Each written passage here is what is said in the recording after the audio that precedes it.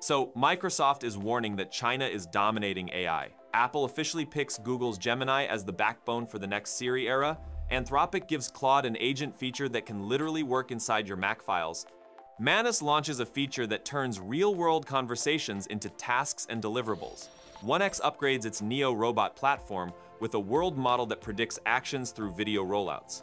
And Google drops one of the biggest power moves in AI commerce, a universal standard so AI agents can purchase products across retailers and payment systems. All of these are pieces of the same future, so let's talk about it. Okay, let's start with Microsoft's warning, because it frames everything else.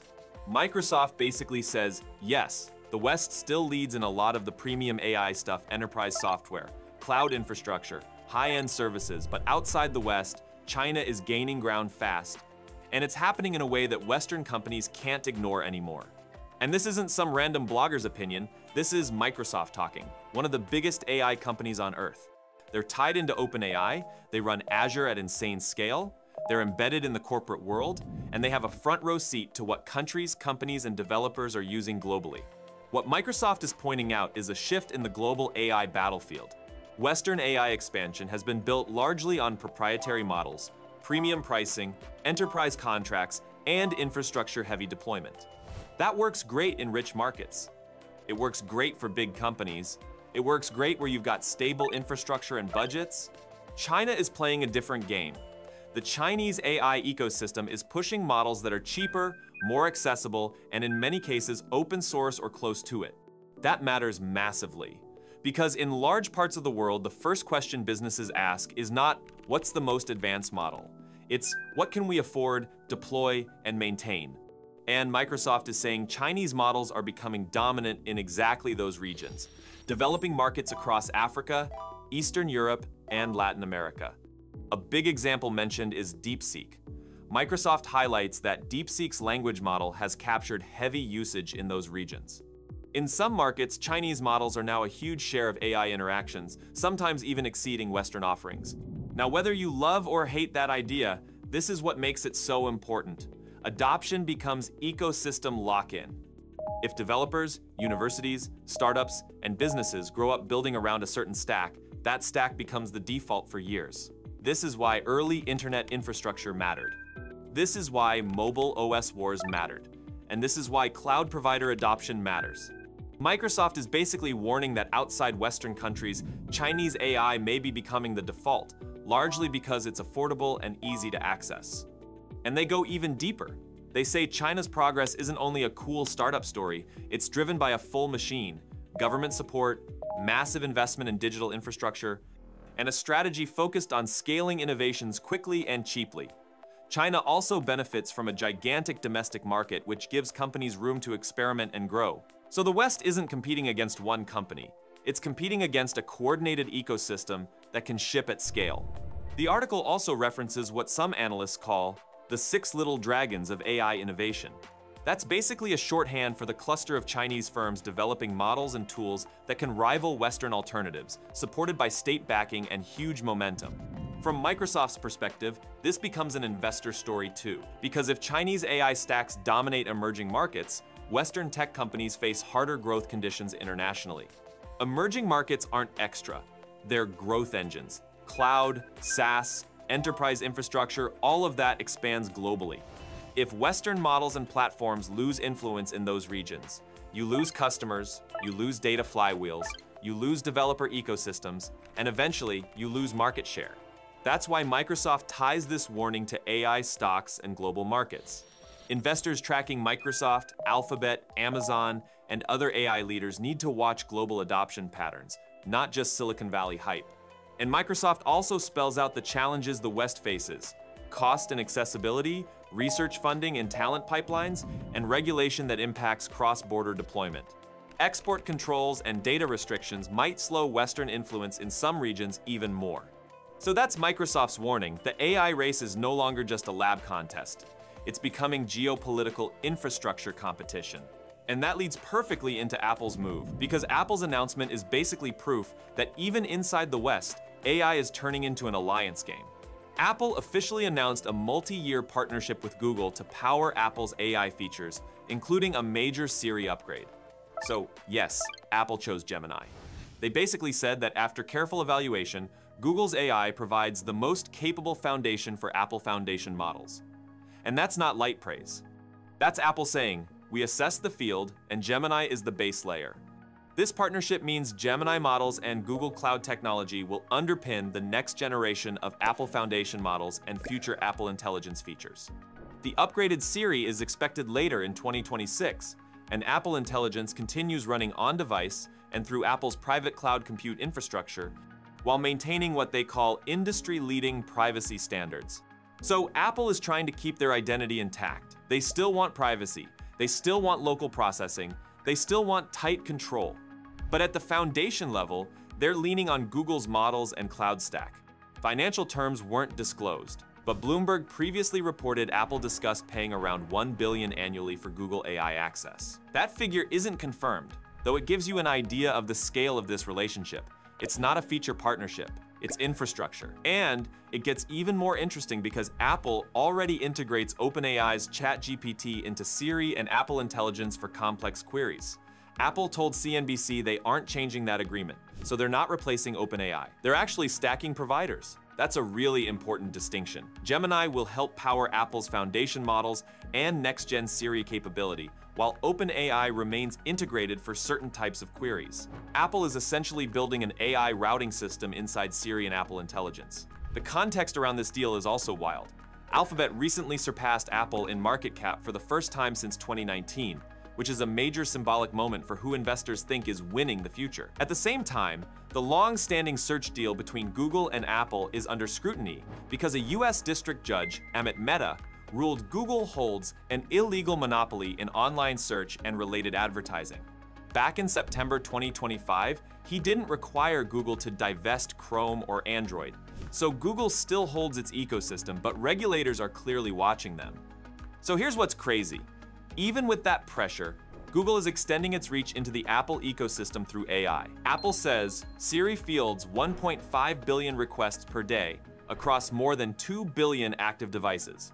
That distribution is insane. Gemini landing there is a distribution multiplier Google could never replicate through its own apps alone. And there's another layer. Apple evaluated Anthropic and chose Google. Bloomberg previously said that decision leaned heavily on financial terms, and now the official statement confirms Google's win. Now, while Apple and Google lock in an alliance, Anthropic is pushing AI agents into something much more intimate, your actual computer. Anthropic unveiled Cowork, built into the Claude Mac OS app. It's a research preview exclusive to Claude Mac subscribers right now. Cowork lets users grant Claude access to a specific folder on their Mac. Once allowed, Claude can read, edit, or create files directly.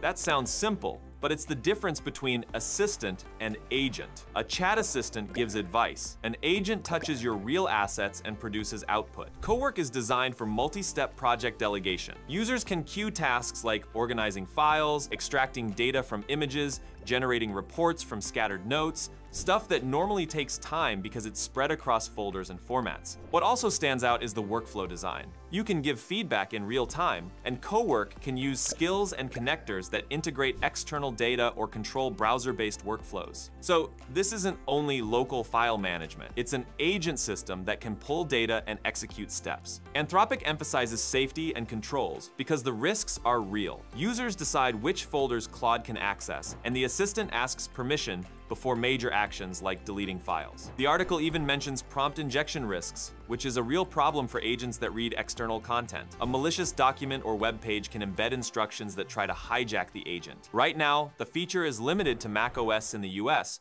with plans to expand to Windows and sync features later. Now, Manus is aiming for something even more universal than your desktop. Real conversations. Manus launched Meeting Minutes, a feature designed to transform in-person talks into action points. And unlike a lot of transcription tools that focus on online meetings, this is specifically for physical meetings. It does not capture online conference audio. It's designed for in-person discussions, interviews, and real-world conversations. Meeting Minutes records discussions in real time and then delivers structured output, summaries, speaker identification, attendee lists, and actionable tasks. Two details matter a lot here. One is offline capability. It supports uninterrupted recording even during internet outages. That's huge because meetings don't pause for Wi-Fi problems. Another is AI speaker recognition for accurate assignment of tasks. That means it doesn't just transcribe, it tries to identify who said what, so action items can be assigned to the right person. Manus also tries to close the loop from talk to output. It can generate deliverables like presentations, websites, or social media assets directly from meeting notes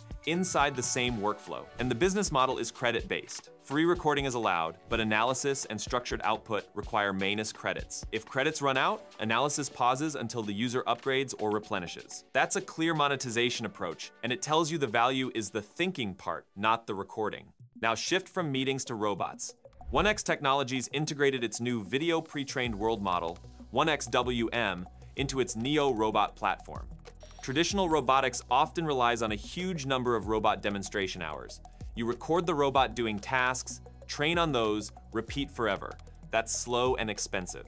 1XWM uses internet-scale video pre-training combined with egocentric human and robot data. Egocentric data means first-person perspective, the view a human or robot has while moving and manipulating objects. The model predicts robot actions by generating text-conditioned video rollouts, then translating them into motion commands through an inverse dynamics model.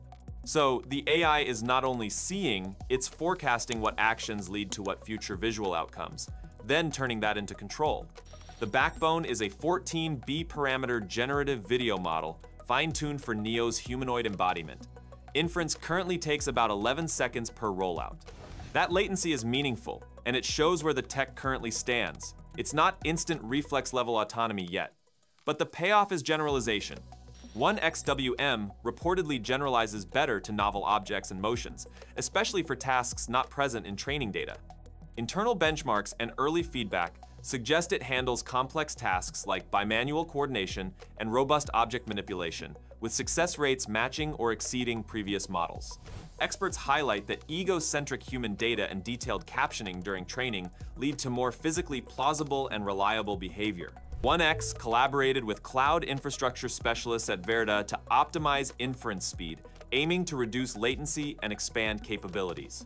Initial release is limited to select users for trials, with commercial rollout expected after validation. So, this is robotics moving closer to world models, similar to what we're seeing in broader AI. Predict futures, plan actions, then execute. And now comes Google with what might become the hidden infrastructure of AI commerce. Google officially announced it's entering the AI commerce stage, where AI performs tasks on behalf of the user. And the key announcement is the Universal Commerce Protocol, UCP. This is a new open standard designed to provide a common language for interaction between AI agents, businesses, and payment systems. Google developed it in collaboration with major industry players like Shopify, Walmart, Target, and eBay. UCP is compatible with existing protocols such as Agent Payments Protocol AP2 and Model Context Protocol MCP. That compatibility matters because it means it can plug into existing ecosystems rather than forcing a clean replacement. One of the first practical applications is direct payment in Google's AI search mode and in the Gemini app. Users in the US will be able to purchase products from selected retailers while researching products, using payment and delivery information from Google Wallet or PayPal. The retailer remains the official seller of record and retains the ability to customize integration, and Google plans to scale the feature globally and add support for loyalty programs in the coming months. Google is also launching Business Agent for direct interaction between brands and customers. It's a virtual shopping assistant that responds to inquiries in the brand's corporate style directly in search results. First phase access includes brands like Lowe's, Reebok, and Poshmark. And that's the bigger picture. Google is trying to standardize AI purchasing at the protocol layer, embed it into Gemini and AI search, and give businesses agent interfaces inside results. That's a foundational move, not just a feature. All right, that's all for today. Drop a comment with the move you think changes the game the most. Hit like, subscribe, thanks for watching, and I'll catch you in the next one.